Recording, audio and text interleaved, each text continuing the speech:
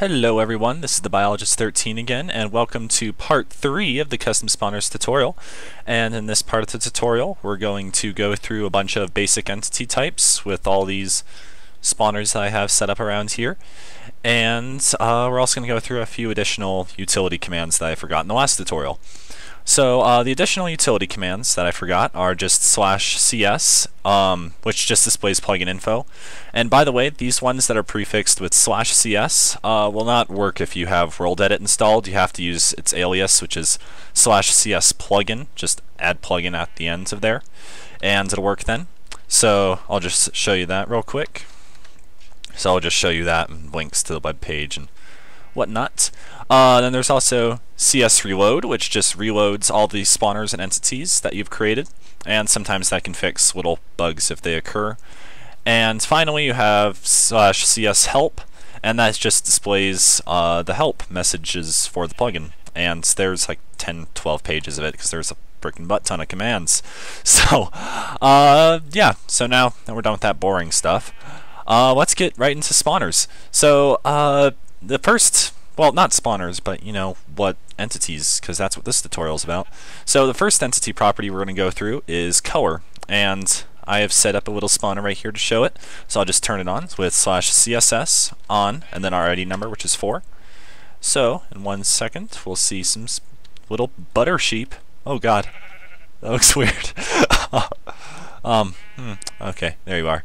So we have some butter sheep because what I did is I did /CSE color, and then I set this mob, which is ID 4, to be yellow, and now we have butter sheep.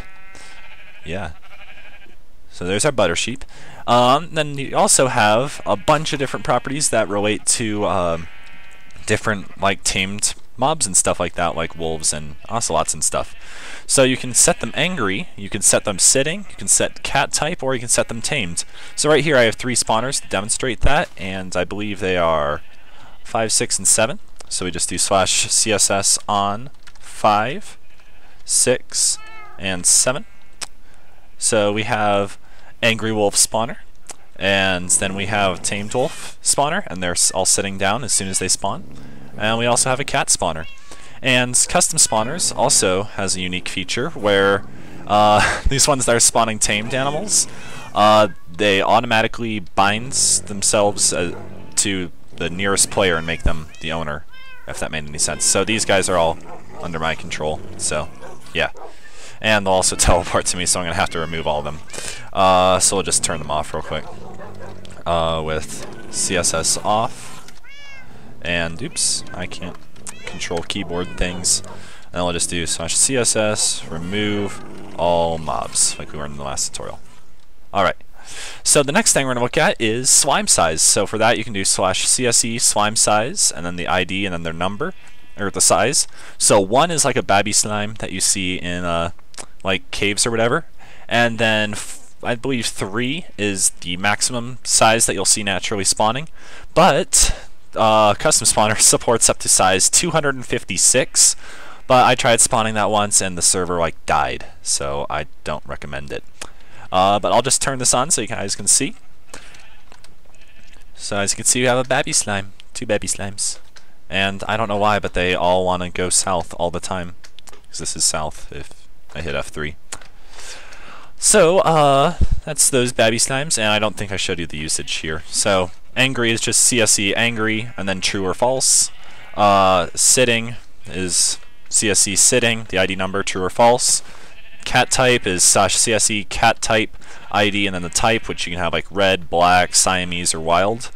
And then you have tamed, which is /CSE tamed, the ID number, and true or false.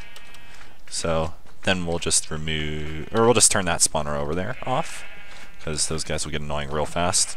And we'll remove the mobs with rem mobs, and then 8. So they're all gone. And another unique feature you can have in CustomSpawners is you can have spider jockey spawners that will just spawn as a spider jockey. So for that you do /CSE jockey and then ID true or false, or you can just create it directly with /CSE create and then spider jockey. So I'll turn that on. Oops. So CSS on 9, and this guy will start spawning, and it's almost nighttime, which is perfect. So as you can see, we have Spider Jockey Spawner right here. So that's pretty sweet. The only thing that's a bit weird with them is spiders have weird hitboxes, so sometimes if they're in really close proximity like this, you'll occasionally get one phasing into a block, but it's usually not too much of a problem. I refined the algorithm a lot for this update. But anyway, enough with that before they start escaping and terrorizing the world. So we'll do /CSS remmobs9. There we are. Okay, so now you can also make charged creeper spawners with /CSE charged and the ID number true or false. And they have to be a creeper, by the way, for like some of these specific properties like sheep, for example. They have to be a sheep to change the color.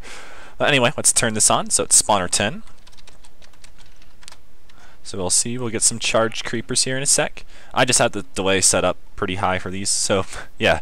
As you can see, we have a charged creeper spawner, and it will spawn charged creepers to terrorize the worlds that you're in. Yeah, I'm not going to hit any of them because that'd be freaking horrible. But, yeah.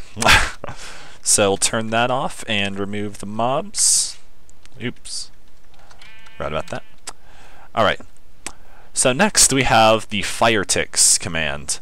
And fire ticks just basically allows you to turn on like how long they're on fire for. So I think you'll like this one. So we do /CSS on 11.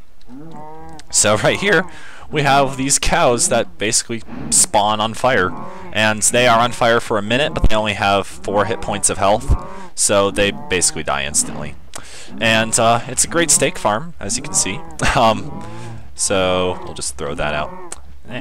So we'll do /CSS off then. Oops. And that's spawner 11. And then we remove the mobs from it. So yeah, it produces a lot of steak. So if you ever wanted to make a steak farm with custom spawners, this would be the way to do it. And then you can also, another unique feature in custom spawners is you can make it so a certain entity is passive, which means it will not attack you unless it is provoked, just like a wolf would be in the wild. So we're going to turn this one on with /CSS on 12, and it's going to spawn some zombies. I'll switch to game mode too, and it's survival. Oh, survival. Alright, so as you can see, they're not tracking me at all. I can go reside with them if I would ever so please. Let's see if I can. No, that's not going to be jumpable. One moment. And can I make this? Wow, that was really pro of me, wasn't it? Alright, so as you can see, I can be right in here with them. Nothing will happen. But as soon as I hit one, oh crap. Yeah, I have the health turned down on them because I'm not good at things. So, oh! Oh god. One moment.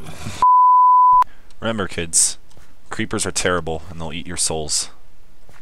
Yeah, so now that we have IL fixed, and yeah, and I'm back in creative mode, we will move on to the next one. So, this is the invincible property, which basically just makes it so whatever mob you're spawning is invincible to all types of damage, ever, of anything.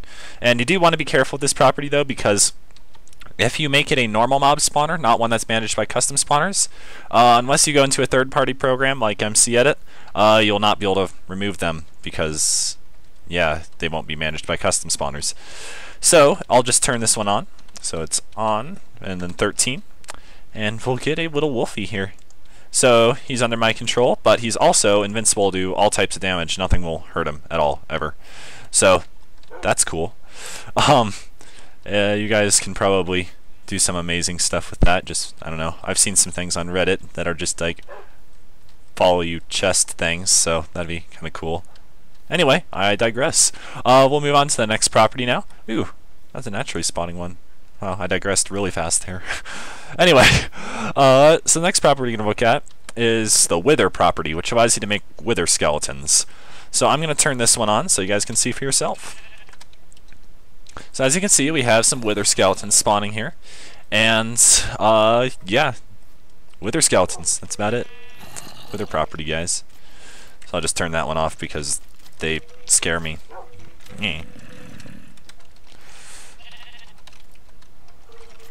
Alright, so now we've got all that. We saw this in the last tutorial also. This is the saddled property, which just allows you to make saddled pigs. So if we turn this guy on, we'll see that we have a bunch of saddled pigs spawning in this little pen. And that's pretty cool.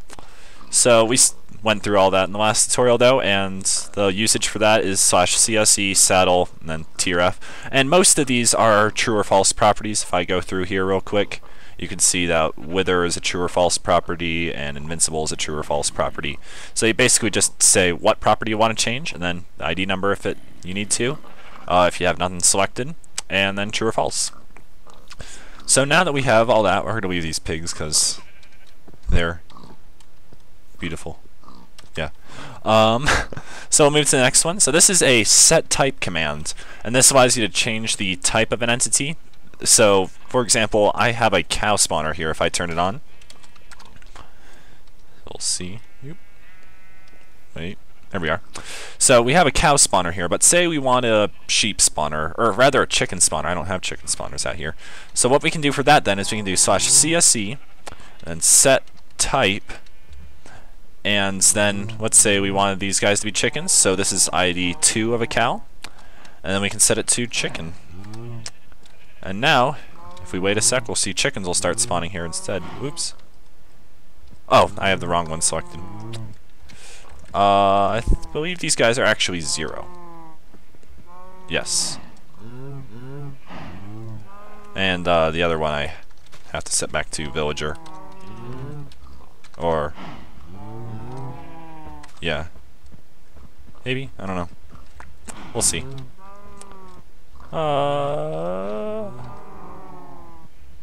Alright, let me clear these guys.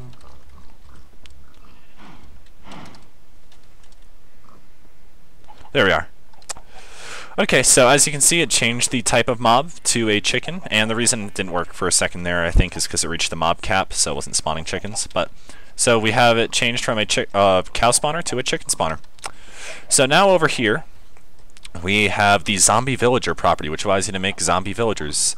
So what you can do for that is it's just /CSE zombie and then true or false. So we'll turn this guy on. So on, and then I believe this is spawner 0. So these guys should start spawning any second. Oh, whoops. It wasn't a villager. They need to be a zombie. Zombie.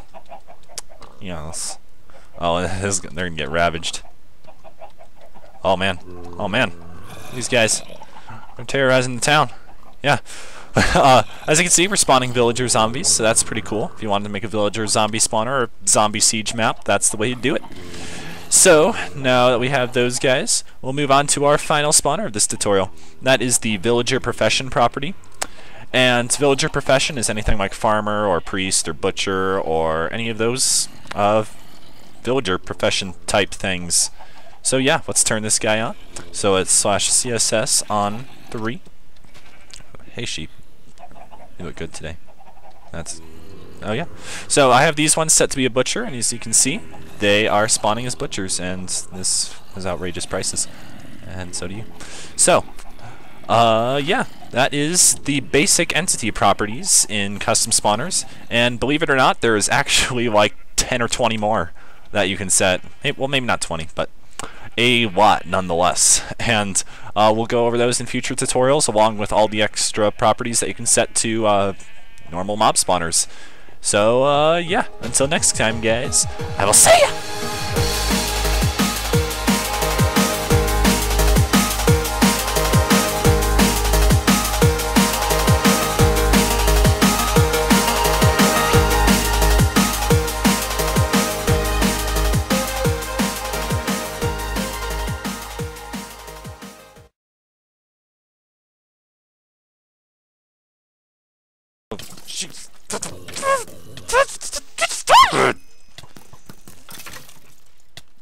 Oh my god, this is intense. Oh, ow. Well, there. Huh. That worked.